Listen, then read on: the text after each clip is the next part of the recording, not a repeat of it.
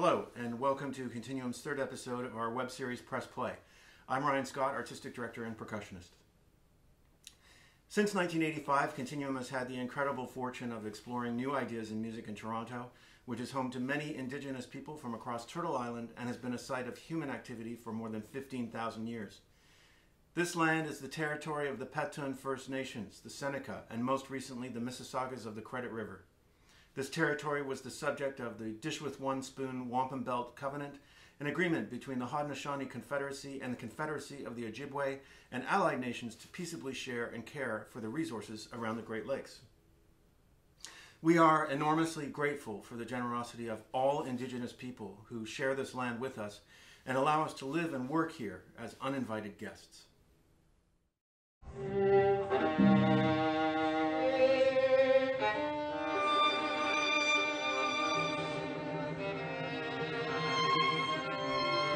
I write classical music with an African twist.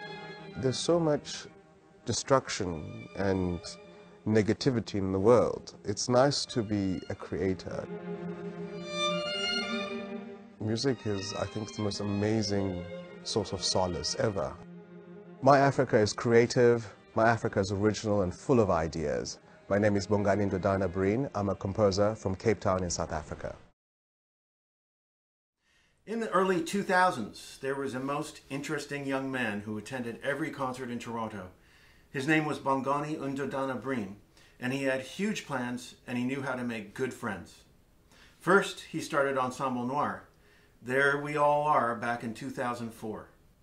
When Bongani told me he wanted us to tour to Africa, I said, sounds good. But before I knew it, I was on a plane with my colleagues to perform in Accra, Ghana, Lagos, Nigeria, and then on to South Africa and Johannesburg, Pretoria, and Cape Town.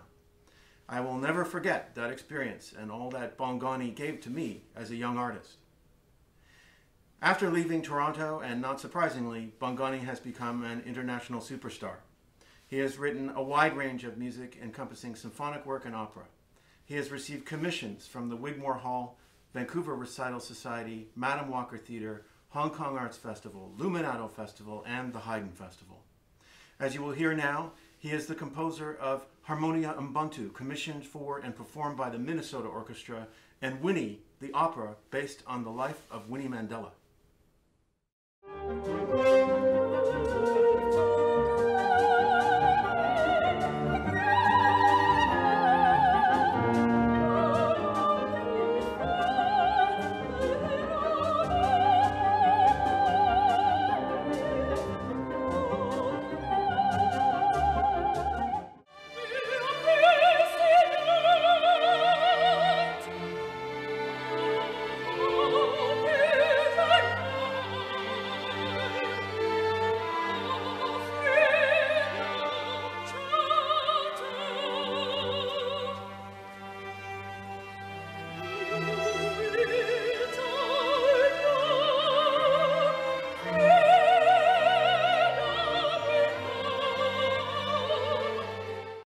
Dr. Ndodana-Breen holds a PhD in composition from Rhodes University. He was awarded the Standard Bank Young Artist Award in 1998 and was one of the Mail and Guardian 200 Young South Africans of 2011. Today we will experience a new side of Bongani in Imbila, a Canadian premiere in which he sets a traditional Hosha folktale for children, and as we will learn, traditionally known as an insomi, to music. I was delighted to catch up with Bongani after these many years and to learn more about the piece from him directly. Imbila is a very unusual animal that we find in the mountains, especially in Table Mountain here in South Africa in Cape Town. The scientific name for it is rock hyrax, Hyrax, but in my culture, in Xhosa culture, it's called Imbila. But commonly in South African English is called a dassie. The story, which basically is part of Xhosa folklore, in my culture, there are these stories called insomi, which usually like a grandmother or some form of elder will tell around the campfire or like late at night. This is the day before Nickelodeon and Disney, by the way. And we'll tell the younger children. And I was fortunate enough actually to have two great aunts when we lived on a farm who were my grandmother's sisters. They were quite elderly, and they enjoyed telling us all these folk tales. So this one is a folk tale that comes from that like real life setting of my upbringing when I was very, very young. There's always some form of parable or lesson in there for people. And this one is actually about procrastination. The Imbila doesn't have a tail. And so the story is about how this little animal, when the tails were out, at the beginning, when animals were being created, it procrastinated. The baboons went and had their tail, went to have their tails, and the birds went, and the elephants went. And, I mean, it's all narrated. This little fellow was like lying in the sun on the rock, saying, "Yeah, I'll go tomorrow." Like it'll be less of a queue. And by the time he gets there, the gig is up, the shop is closed. So he gets no tail. So this is a story that reminds young African children, don't wait for tomorrow to do what you can do today.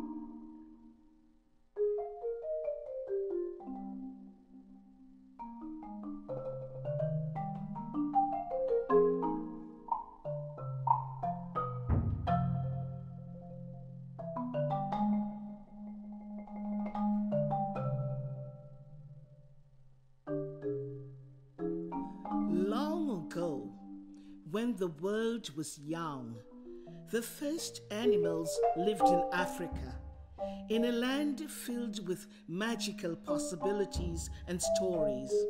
Stories that have been handed down from the first people who understood the stories that the animals told to them all the way to us today. And today, you shall hear one of those very stories, the story of Imbila, the rock dassie. Look, there is Imbila. Can you see him? Over there. He's hiding in the rocks. Can you see him? Can you see him too?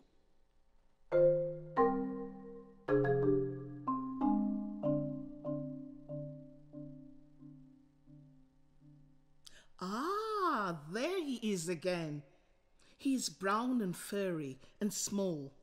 He has black eyes and a tiny, tiny nose and 4 little legs with pads on the feet, perfect for slippery, steep rocks.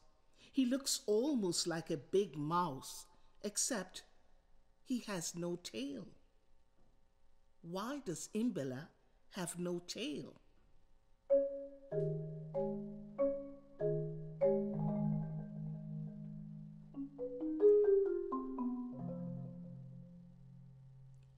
Many years ago, my gogo told me the story of why Imbila has no tail, as she was told herself many years before that. And now it is your turn today to hear the story. Once upon a time, Imbila was sitting on the high rocks basking in the hot African sun when suddenly he saw many, many animals. They were all marching through the field below him.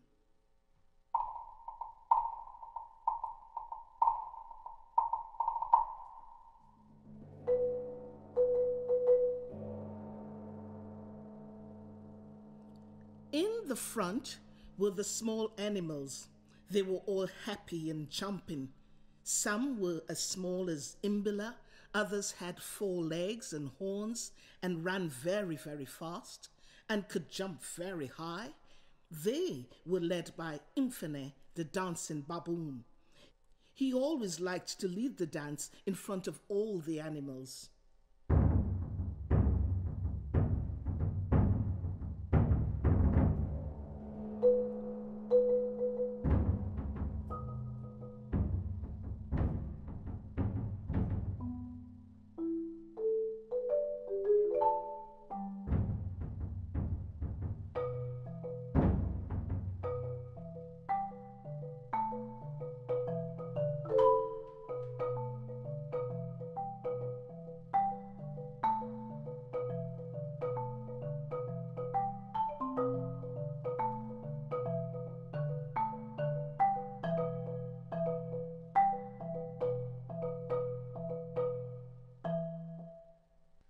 Imbila saw all this and went down to greet his friends. He asked Imfene, "Why is everybody so excited and where are you all going to?" Imfene looked at him surprised. "Oh, Imbila, don't you know?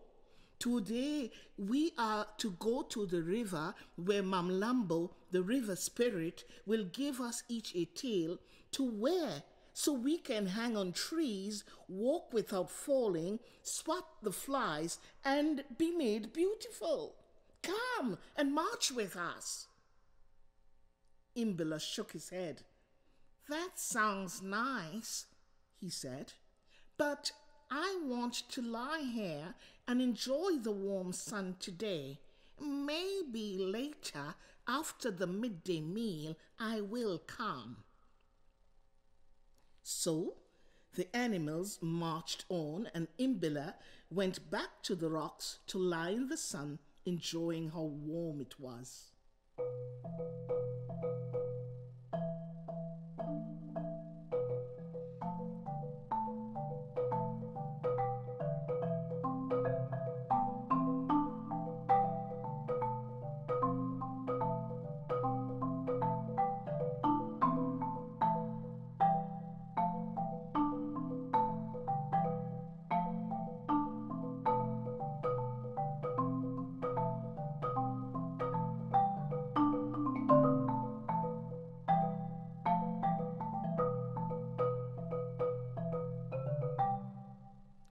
Far away in the distance, the animals could barely be seen as they marched on. The warmth of the African sun felt so good to Imbila as he stood up to stretch and yawn. They don't know how fine it feels to relax in the sun rather than march all day, he thought. Then he saw more animals. These were big animals, moving very, very slowly. There was an elephant, a rhino, a buffalo, and a giraffe.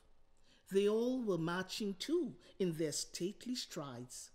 He called down to greet them and saw that the elephant was his friend Ndlovu. Ndlovu knew it was a long way for the little dassie to march and kindly asked Imbila to climb up on her back and go with them to get a tail. Imbila shook his head again. He thought that after the midday meal, he would like to go and play in the shade of the marula tree and enjoy its delicious fruit for dessert. So told he Ndlovu, "Maybe just before the sunset, when the birds sing, that's when I will go to the river to get my tail." Then Ndlovu and the other large animals continued their slow march away towards the river, leaving Imbila to his plans.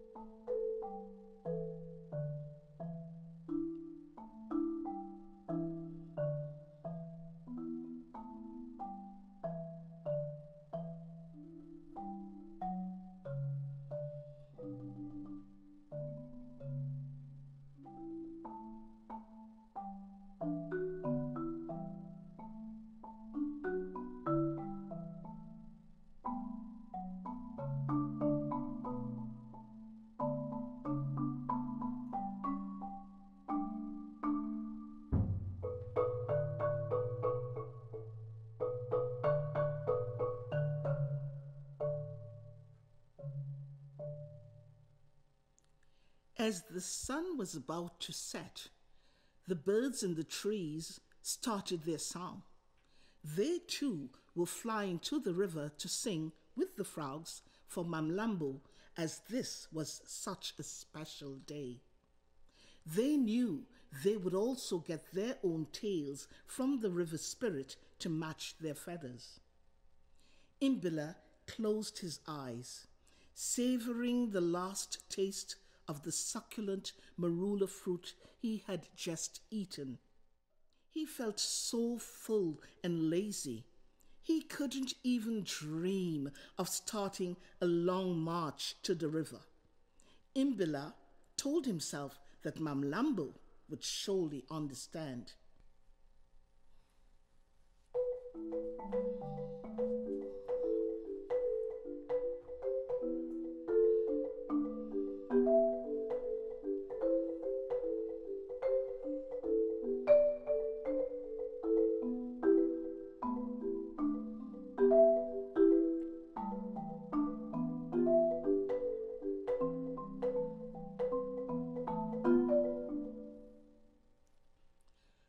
Far in the distance, Mamlambo, the river spirit, began her magic ritual. No one knew what was going to happen. She rose from the water and beat her great stick on the riverbank. The earth rumbled.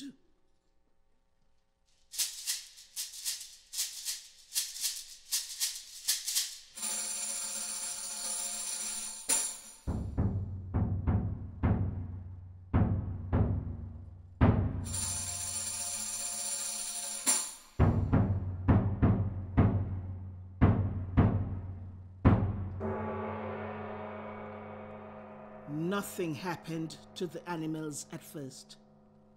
Then Umfene noticed that the littlest of the animals, the mice, were running around with tails.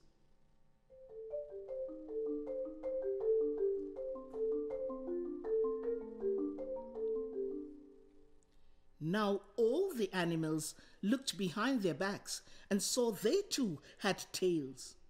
Amazed, they started dancing all together with happiness and joy.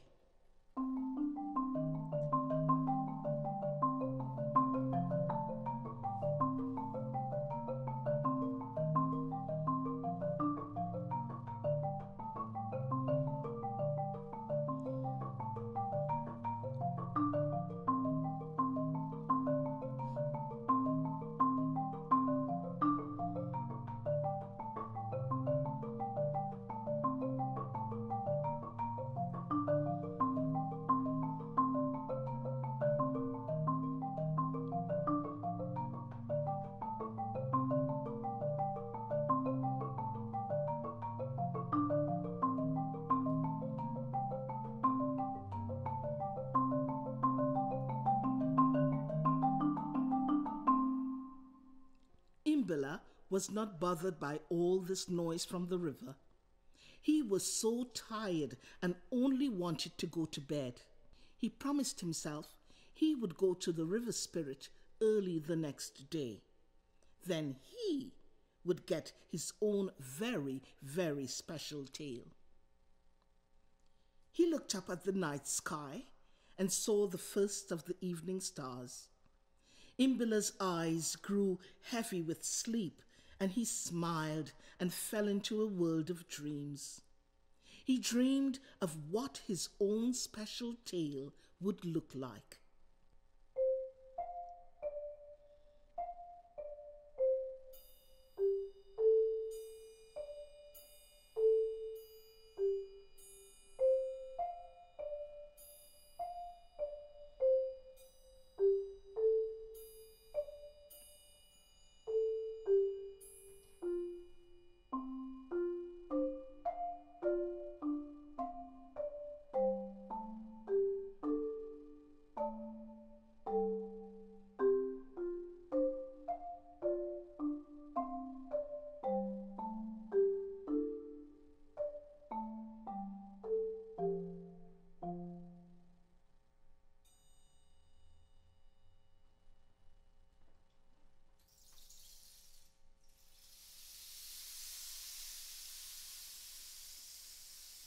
He woke up early the next morning and started his own march from his home in the high rocks. He marched all the way by himself down the long path to go and see the river spirit.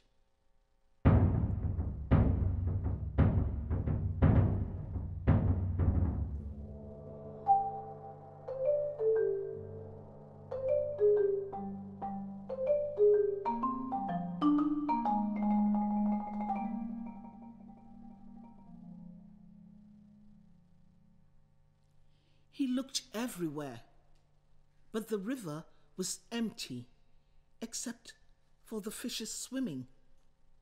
They were enjoying their new tails. Then Imbila saw the birds high above were flying, also with beautiful tails. In the distance, he could see Mfene and all the other animals admiring their special tails. Imbila was sad. "I should have come earlier," he said to himself. When the other animals saw that he was sad, they came quickly to him.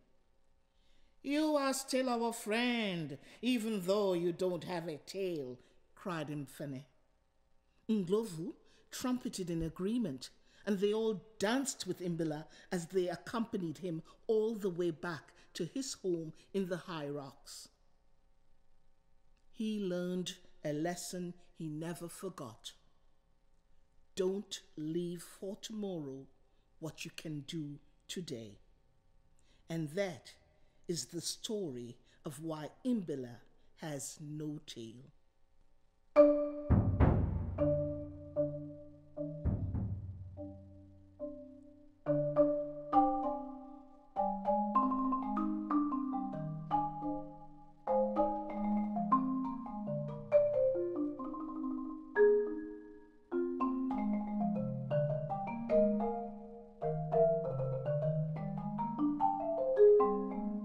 Now, let's all dance together like Imbila and his friends.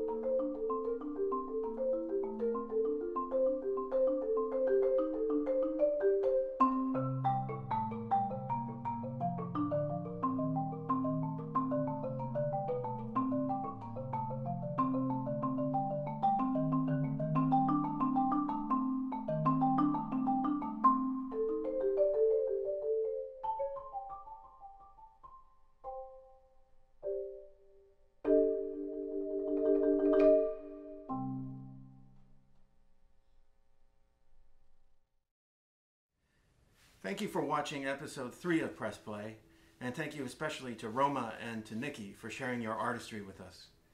You may recall Nikki from our Hatch episodes earlier this summer, and you'll be hearing again from Rhoma in an upcoming episode of Press Play. At the end of my conversation with Bongani, we spoke about the possibility of bringing him back to Toronto. In the years to come, I will co-curate a Continuum concert with him focusing on all the incredible new music coming from African composers. And who knows, knowing Bongani, maybe we'll all find ourselves in Accra again. Stay tuned for episode 4 of Press Play, which features an exploration of new technology in music with the amazing Amy Brandon joining us from Truro, Nova Scotia. It will be broadcast on November 26th at 8 p.m. Eastern Standard Time. Visit our website, www.continuummusic.ca, for more details on that episode, and we'll be featuring a downloadable app that Amy just unveiled at the Haliamas Festival in Utrecht, so you can play along with us on that episode from home. On our website, you will also find it very easy to find our social media profiles and to sign up for newsletters. On the homepage, there is a support button, front and center. Please consider making a donation now. And thanks for watching.